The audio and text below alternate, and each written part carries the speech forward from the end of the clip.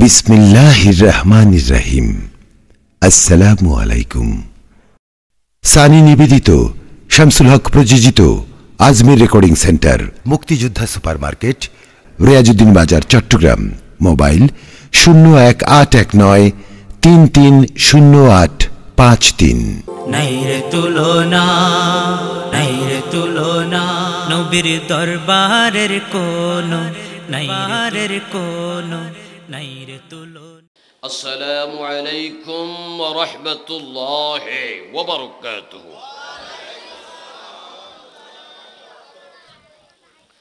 الصلاة والسلام عليك يا رسول الله، الصلاة والسلام عليك يا حبيب الله، الصلاة والسلام عليك يا شفيع المذنبين، الصلاة والسلام عليك يا رحمة للعالمين.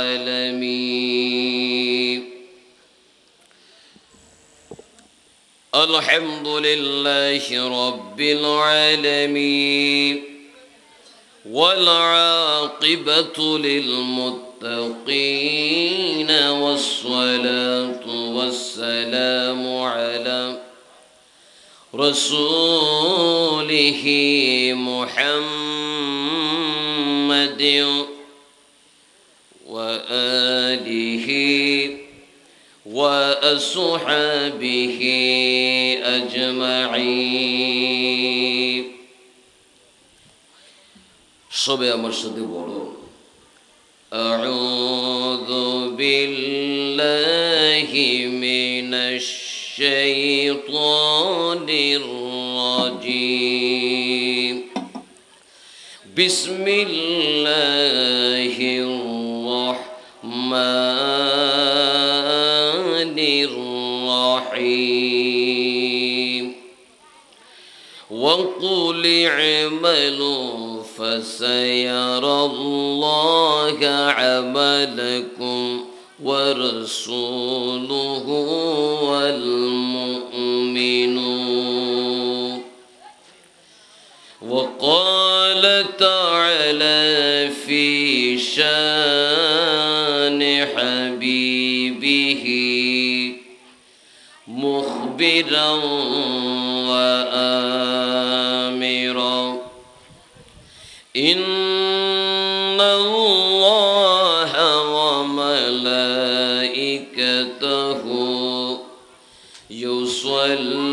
يصلون على النبي يا أيها الذين آمنوا صلوا عليه وسلموا تسليما. اللهم صل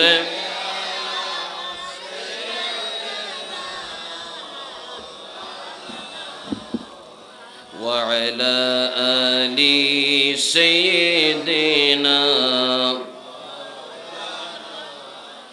জোড়ের কবুতর উড়িয়া যায় রে মফাতিমা কেন্দে কয় আজ বুঝি কারবালার আগুন লেগেছে মোরে কলিজায়। আল্লাহুম্মা জোরে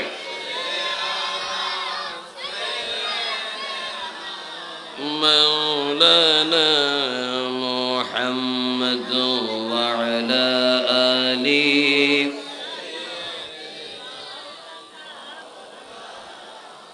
صلاة يا رسول الله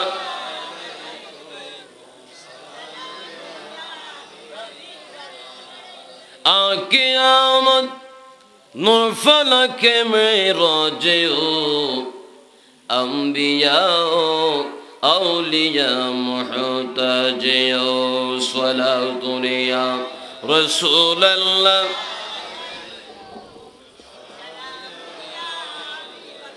লা ইলাহা ইল্লাল্লাহ লা ইলাহা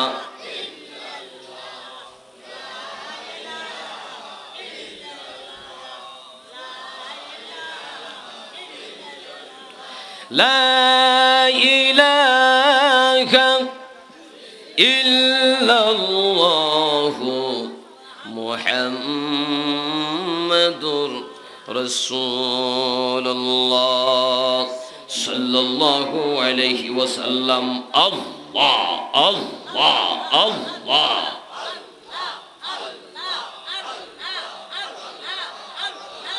الله الله الله আমার মুর্শিদ কেবলা মাওলানা কি সুন্দর বানাইলেন তোমার আস্তানা আল্লাহ আল্লাহ আমার আব্দুল হক শাহ মাওলানা কি সুন্দর বানাইলেন তোমার আস্তানা আল্লাহ আল্লাহ কেউ বলে দেখিয়াছি কেউ বলে দেখিলাম না কি সুন্দর বানাইলা তোমার আস্তানা আল্লাহ لا إله إلا الله محمد رسول الله উচ্চ স্বরে একবার বলি আলহামদুলিল্লাহ। একটু আওয়াজ দিয়ে বলেন না আমরা প্রশংসা করলাম কার? আর একটু জোরে বলেন কার? আল্লাহ পাকের প্রশংসা করেছি, এবার শুকরিয়া আদায় করছে ওই দয়াল নবী, যে নবী আমাদের কাছে একটা মাত্র জিনিস চেয়েছেন। আল্লাহ পাক আমার নবীকে শিখাই দিচ্ছেন, ওগো নবী আমি আল্লাহ আপনাকে শিখাই দিচ্ছি, আপনি আপনার উম্মতদেরকে বলে দিন আপনি রিসালতের দায়িত্ব পালন করতে গিয়ে যত কষ্ট করেছেন, তাইফের ময়দানে গিয়ে মার খেয়েছেন, দন্ত মুবারক শহীদ করেছেন, নবী গো এগুলোর বিনিময়ে আপনি কিছুই চান না, তবে আপনি তাদের কাছে একটা মাত্র জিনিস চান, সেটা হচ্ছে আপনার আহলে বাইতের মুহাব্বত ভালোবাসা। চিৎকার দিয়ে কোন সুবহানাল্লাহ। কি বলেন নবীজি আমাদের কাছে এই জিনিসটা চাইছে, আমরা কি দিতে পারবো না? আর একটু জোরে কোন না পারে কিনা?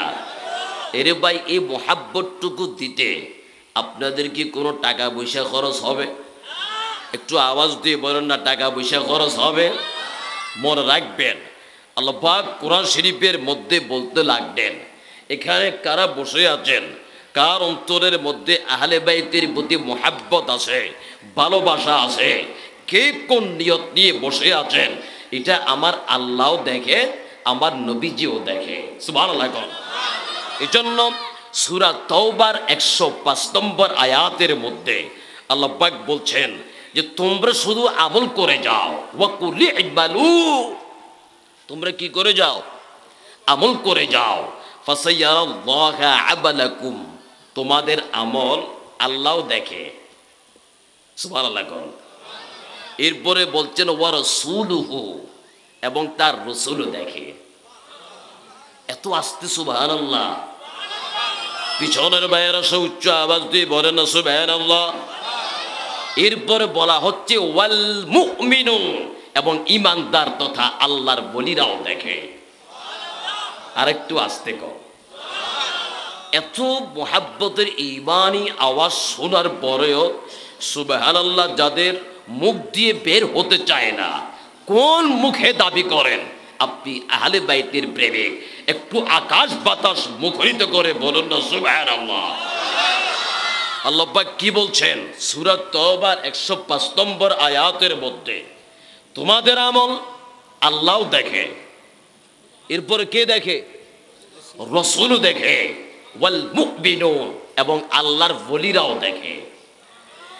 তার মানে বোঝা যাচ্ছে এখানে কার অন্তরের মধ্যে হুসাইনি মোহাব্বত আছে, আমার নবী মদিনা থেকে এগুলো দেখে কিনা? আরো জোরে কন্যা দেখে কিনা? দেখে বলে, যার কারণে সাহাবায়ে কেরাম আমার নবীর কাছে চাইতেন, আমার নবীকে বলতেন, নবী গো আমাদেরকে দিন। বর্তমানে আমাদের অনেক ভাইয়েরা তো চাওয়াটাকে শিরক বলে, অথচ মুসলিম শরীফের হাদিস কিতাবুস সালাত বাবু ফাদ্দিস সুজুদ ওয়াল হাস আলাইহি, হাদিস নম্বর 1122, আমার দয়াল নবী একজন সাহাবী ছিলেন হযরতে রবিয়া ইবনে কাব আসলামি রাদিয়াল্লাহু তাআলা আনহু, আমার নবীর জন্য উজুর পানি নিয়ে আসলেন। নবী গো এই দিন আপনার জন্য উজুর পানি নিয়ে আসলাম, হাজতের পানি নিয়ে আসলাম। আমার দয়াল নবী রবিয়াকে ডাক দিয়ে বলতে লাগলেন, রবিয়া রে, অনেকদিন যাবত তুমি আমার খেদমত করেছো, আজকে আমি নবী তোমাকে কিছু দিতে চাই। ফাকালা লিসাল, ওরে রবিয়া, আজকে তুমি আমার কাছে যা চাওয়ার আছে চেয়ে নাও, আমি নবী তোমাকে দিব। আরো জোরে কেন সুবহানাল্লাহ।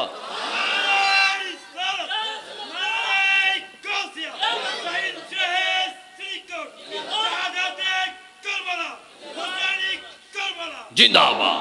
আল্লাহ নবী, বিশ্ব নবী, নূর নবী, জিন্দা নবী ডাক দিয়ে বলতে লাগলেন, ওরে নবী, আজকে তুমি আমার কাছে যা চাওয়ার আছে আমার কাছ থেকে তুমি চেয়ে নাও, আমি নবী তোমাকে দেব।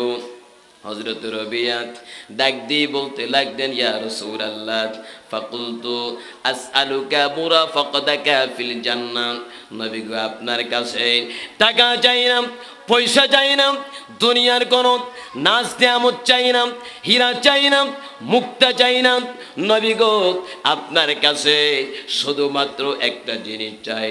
ও গো নবী, দুনিয়ার বুকে যেমনি ভাবে আপনি নবীর খেদমত করতেছে, জান্নাতের মধ্যে আপনার পাশে থেকে শুধু আপনার খেদমত করতে চাই। জোরে বলুন সুবহানাল্লাহ, আর জোরে বলুন সুবহানাল্লাহ। কি বলেন, আমরাও আমাদের নবীর খেদমত করতে চাই কিনা? এর পিছনের বাইরা মনে হয় চায় না। একটু আওয়াজ দিয়ে বলেন না, আমরাও আমাদের নবীর খেদমত করতে চাই কিনা? এর ভাই, নবীর খেদমত করার জন্য নবীকে পাবেন বা কোথায়? অন্তত এই মাহফিল থেকে নবীকে মোহাব্বতটা দেখাতে পারেন।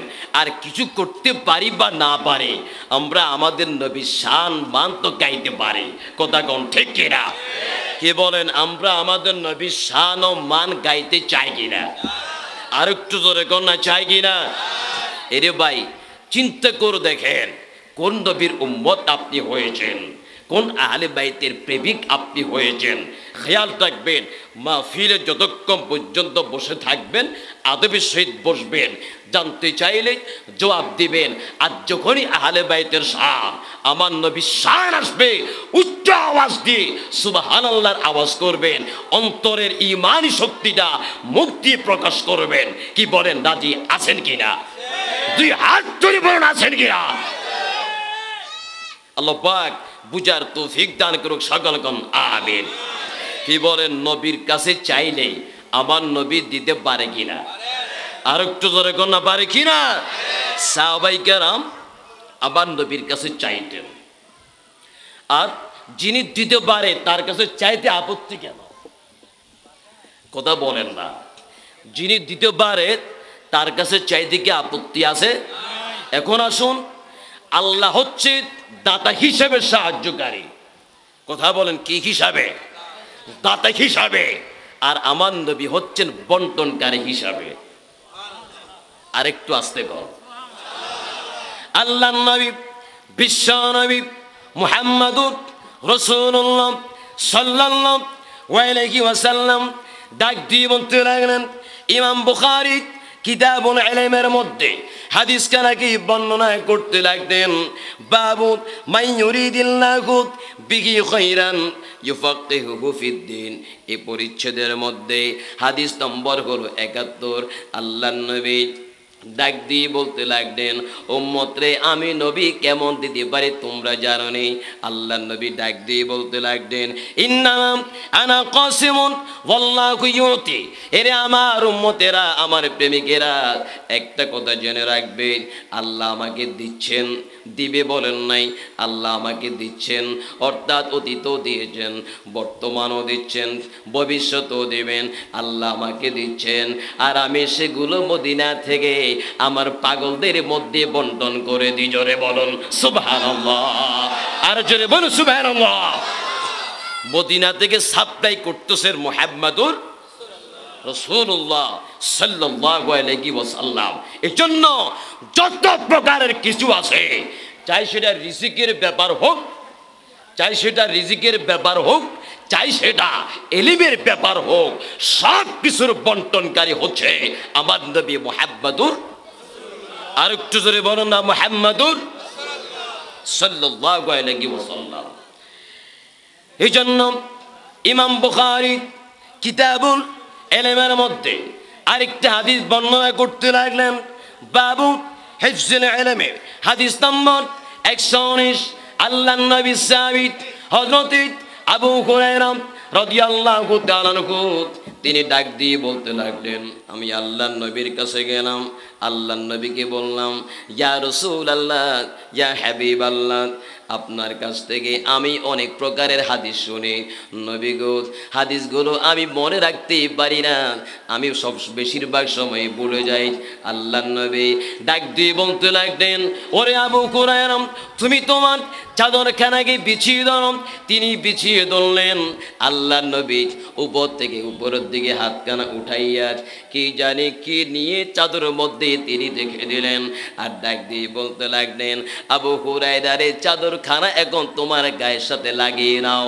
হযরতে আবু হুরায়রা বলেন, লাগানোর সঙ্গে সঙ্গে যেদিন থেকে লাগালাম, আমার ইন্তেকালের আগ পর্যন্ত আল্লাহর নবীর একটা কথাও আমি ভুলে যাইনি। জোরে বলুন সুবহানাল্লাহ, আর জোরে বলুন সুবহানাল্লাহ। এই জন্য বুখারী শরীফের কিতাবুল ইলমের মধ্যে বাবু হিফজুল ইলম হাদিস নম্বর ১২০-এর মধ্যে আরেকটা হাদিস পাবেন। হযরতে আবু হুরায়রা ডাক দিয়ে বলতে লাগলেন, তিনি বলতে লাগলেন, হাফিজতু মির রাসূলিল্লাহি সাল্লাল্লাহু আলাইহি ওয়াসাল্লাম ফি আইনি, আমি আল্লাহর নবীর কাছ থেকে দুই ধরনের সম্পদ পেয়েছি, ইলম পেয়েছি। একটু আওয়াজ দিয়ে বলেন, কয় ধরনের ইলম? দুই ধরনের ইলম আমি পেয়েছি। তিনি বলতে লাগলেন, এক ধরনের ইলম আমি তোমাদের সামনে প্রকাশ করলাম, আরেক ধরনের ইলম আছে, ওই ইলমটা যদি আমি তোমাদের সামনে প্রকাশ করি, তোমরা সঙ্গে সঙ্গে আমার গর্দান ফেলে দিবে। এই জন্য বুঝা যাচ্ছে আল্লাহর নবী সব কিছুর বন্টনকারী। আমার ভাইয়েরা, শুধু ইলমের বন্টনকারী নয়, সকল প্রকার ধন ভান্ডারের বন্টনকারীও আল্লাহর নবী। বুখারী শরীফের হাদিস কিতাবুত তাবিরের মধ্যে হাদিস কানাকে আনা হয়েছে, বাবুল মাফাতিহি ফিল ইয়াদি, হাদিস নম্বর ৭০১৩। সুবহানাল্লাহ।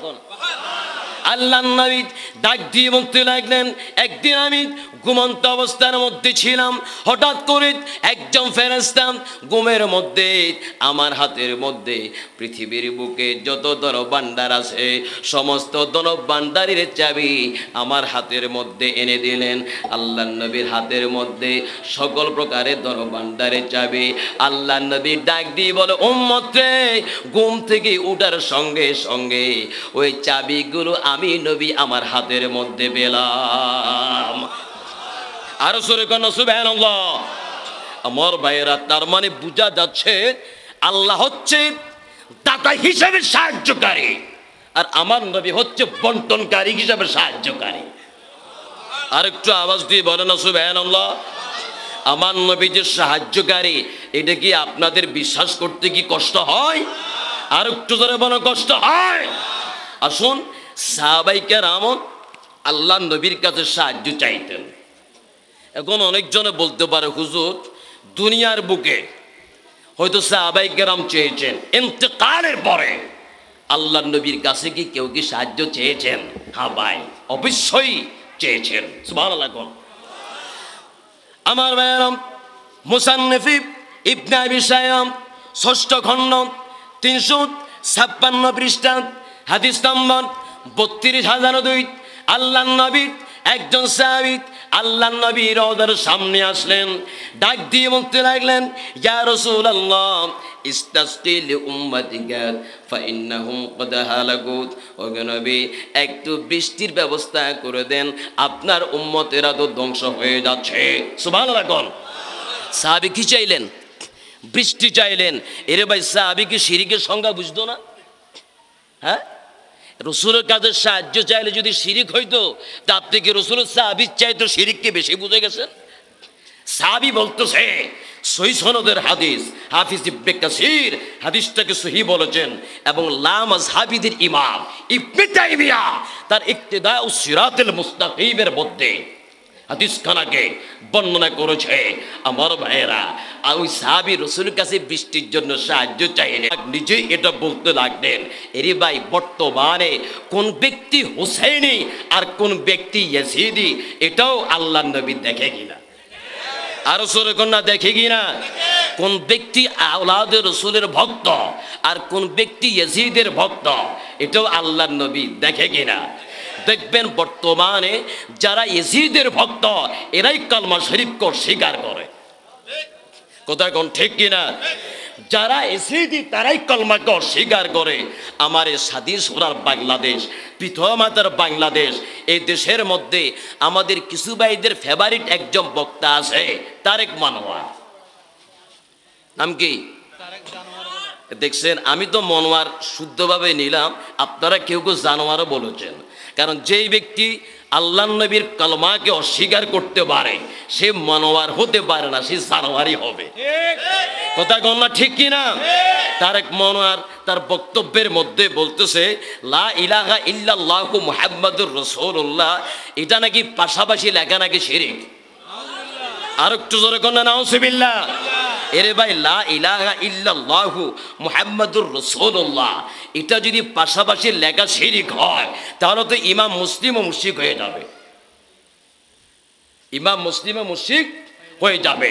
ইমাম মুসলিম শরীফের মধ্যে একটা অধ্যায় রচনা করলেন, কিতাবুল ঈমান।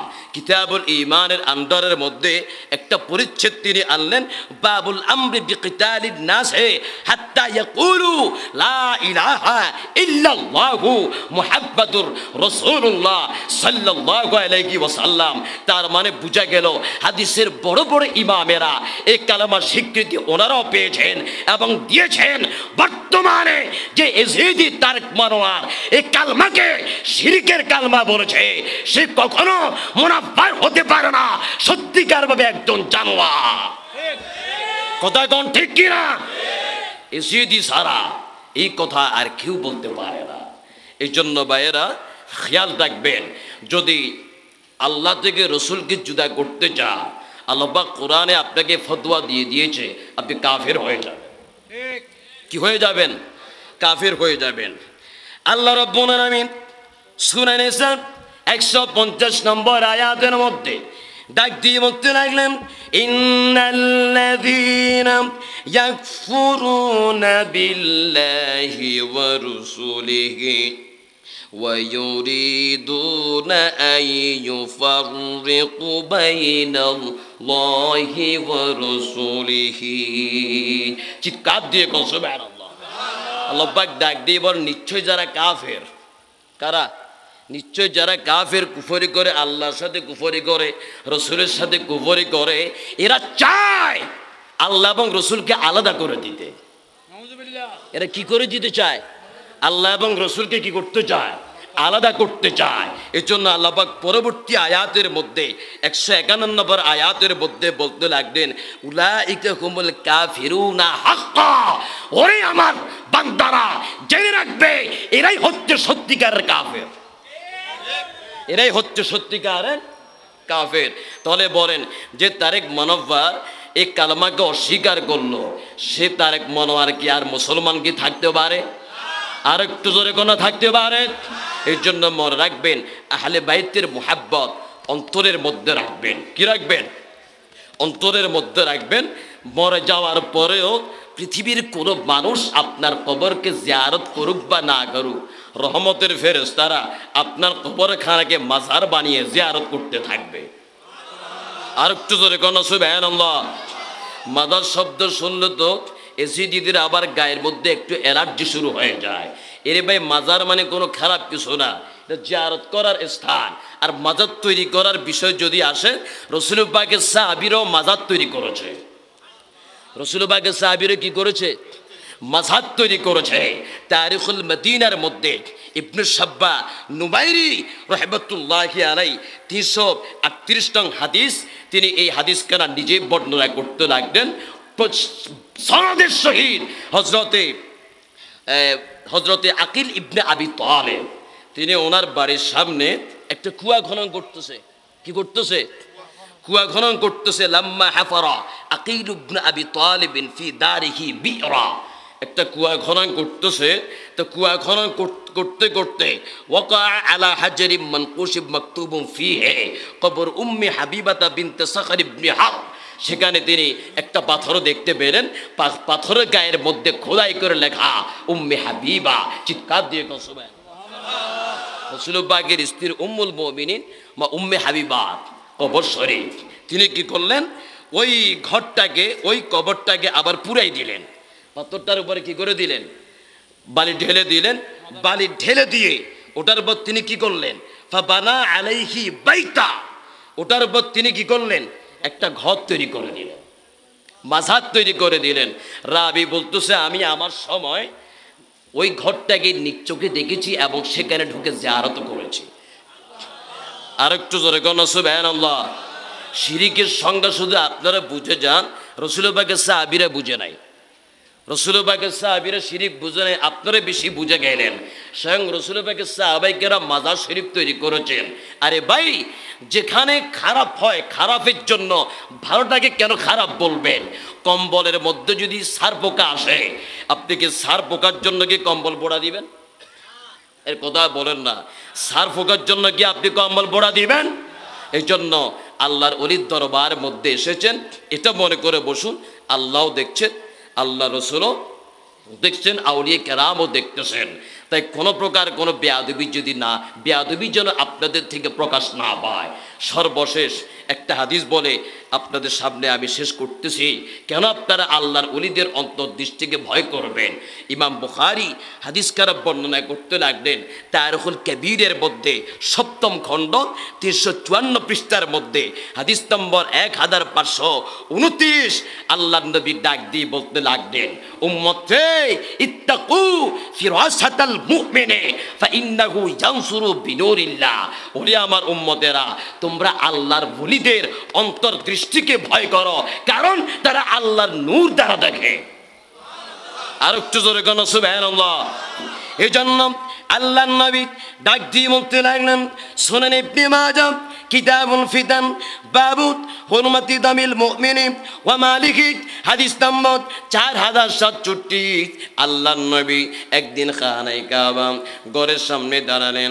দাঁড়াইয়া খানায়ে কাবার অনেকগুলো প্রশংসা তিনি করলেন। প্রশংসা করার পরে এক পর্যায়ের মধ্যে আল্লাহর নবী খানায়ে কাবার দিকে তাকিয়ে বলতে লাগলেন, ওরে কাবা, সেই সত্তার কসম করে বলতেছি, আল্লাহর কসম করে বলতেছি, আমি তোমাকে বলে দিচ্ছি, একজন ইমানদার বান্দার মর্যাদা তুমি কাবার চাইতে আল্লাহ দরবারের মধ্যে অনেক বেশি। জোরে বলুন সুবহানাল্লাহ। একজন আল্লাহর ওলির মর্যাদা আল্লাহর কাছে কাবা শরীফের চাইতেও কি বেশি। তাহলে সেহেতু এখানে যদি একজন আওলাদে রসুল আসতেছেন, তাহলে চিন্তা করে দেখেন ওনার মর্যাদাটা কি পর্যায়ের হতে পারে। আমার মাও কিন্তু একজন সাইয়েদা, আলহামদুলিল্লাহ এখানে আসতেছেন একজন সাইয়েদ, তাহলে ওনার মর্যাদা কত বেশি হতে পারে। আল্লাহ পাক আমাদের প্রত্যেককে বুঝার এবং মানার তৌফিক দান করুন। সকলগণ আমিন। আর একটু জোরে কোন আল্লাহুম্মা আমিন। বিশেষ করে বিভিন্ন স্থান থেকে যারা এসেছেন আপনাদের সবাইকে মুবারকবাদ জানাচ্ছি, জিন্দাবাদ জানাচ্ছি। বিশেষ করে আমি সকল প্রকার সুন্নি মুসলমানদের থেকে দোয়া কামনা করে আমি আমার সংক্ষিপ্ত আলোচনা এখানে শেষ করলাম। যেহেতু আমাকে অনেক দূরে যেতে হবে, সুদূর ফেনীতে আমাকে ফেনী আবার যেতে হবে, তো ইনশাআল্লাহ আল্লাহ পাক যদি অন্য কোনো সময় যদি আনায় আলোচনা করার চেষ্টা করব। আল্লাহ পাক আমাদের প্রত্যেককে বুঝার এবং মারার তৌফিক দান করুক। আসসালামু আলাইকুম ওয়া রাহমাতুল্লাহি ওয়া বারাকাতুহু।